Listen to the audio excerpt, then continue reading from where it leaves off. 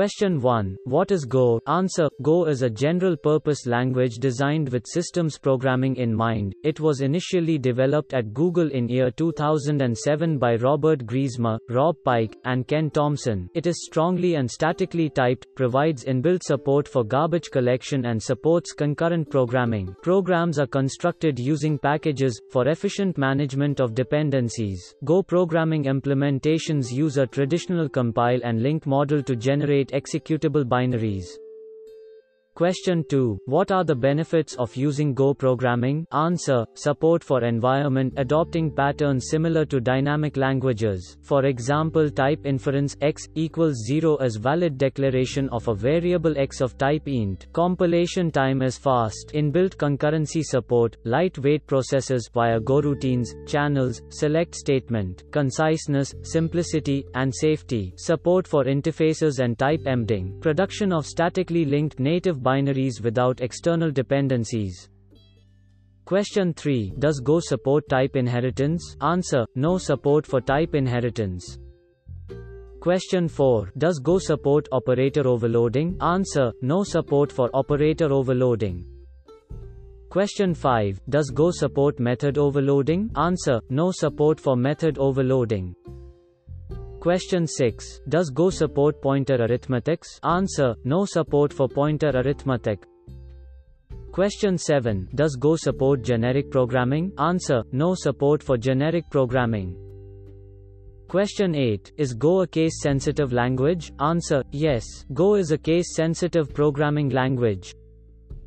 Question 9. What is static type declaration of a variable in Go? Answer. Static type variable declaration provides assurance to the compiler that there is one variable existing with the given type and name so that compiler proceed for further compilation without needing complete detail about the variable. A variable declaration has its meaning at the time of compilation only. Compiler needs actual variable declaration at the time of linking of the program.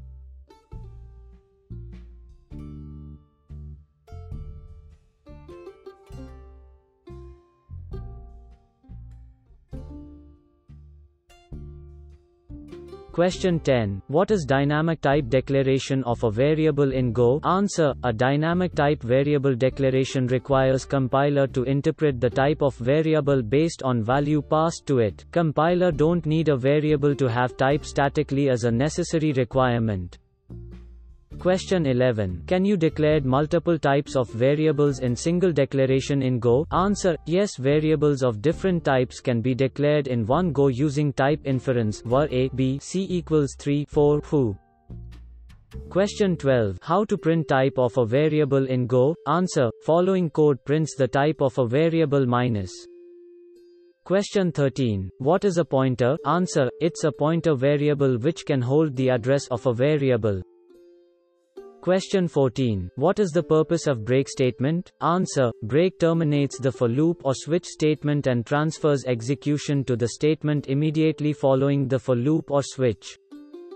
Question 15. What is the purpose of continue statement? Answer. Continue causes the loop to skip the remainder of its body and immediately retest its condition prior to reiterating.